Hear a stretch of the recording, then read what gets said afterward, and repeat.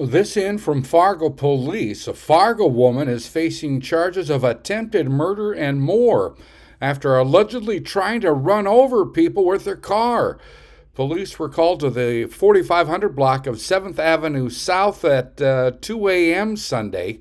Police say 3 people were taken to the hospital with serious injuries, and one victim has life-threatening injuries. Victims have not been named. Police say it's an ongoing investigation. However, the suspect here could face charges of attempted murder. I'm Neil Carlson reporting for iNewZ.TV.